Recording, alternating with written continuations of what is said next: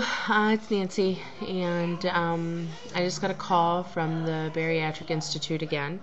The results of my EKG were red, and it's abnormal. So it doesn't appear, though, that the nurse that I spoke to seemed too concerned, because she said that a lot of times lead placement can affect an EKG, which I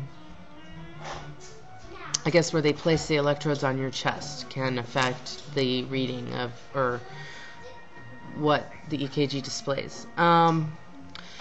So in a day or two I should expect a call from Wisconsin heart something, cardiac something, I don't know. And I have to go have a stress test, which is gonna be running on a treadmill. And I don't want to. I can't. It's not funny. But anyway, I have to have cardiac clearance to be able to have the surgery. So I guess basically having all of these abnormalities, if in the end can be fixed, is good, because it just shows the insurance that I need the Roux-en-Y gastric bypass surgery.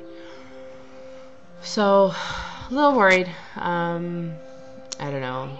And then of course I hope that they can get me in quickly. I don't know what the turnaround is. I guess they're sending an order over, and I should get a call in a day or two. So I'll keep you guys posted. Thanks, and thanks for the support and the comments that I have been getting, that, you know,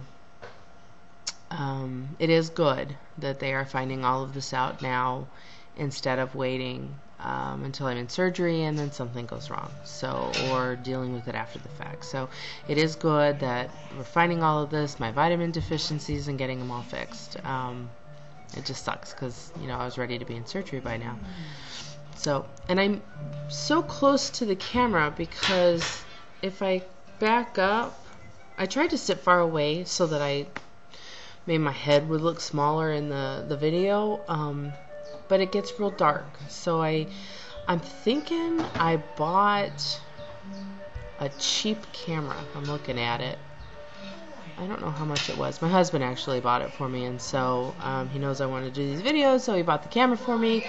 And now it's cheap, because if I even move back this far, it gets darker.